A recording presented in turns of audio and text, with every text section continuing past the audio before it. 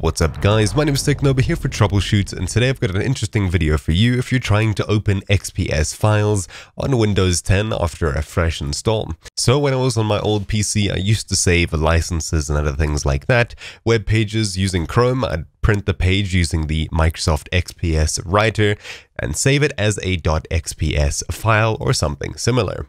Now, when I needed to access a key for a piece of software I bought, I double-clicked on the XPS file that I saved, which is basically the equivalent of a PDF as far as I know.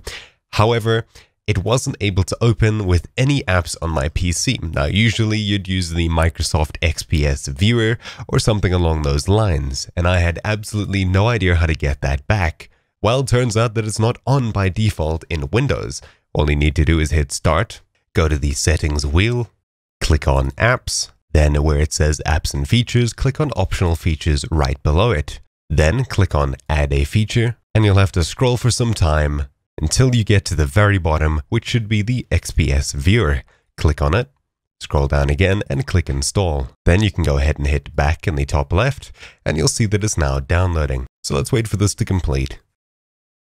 Once it finishes, you can go ahead and close out the settings window, and the next time you double click on an XPS file, it should open up as usual. So I just printed out the Wikipedia homepage just to give an example of what it's like.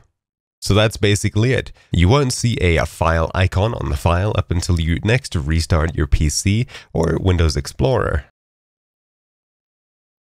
By right-clicking on Windows Explorer, clicking Restart in Task Manager, you can now see that there's the file icon that we were missing. So anyways, that's it. I hope this helps you guys. My name's been Technoba here for Troubleshoot, and I'll see you guys next time. Ciao.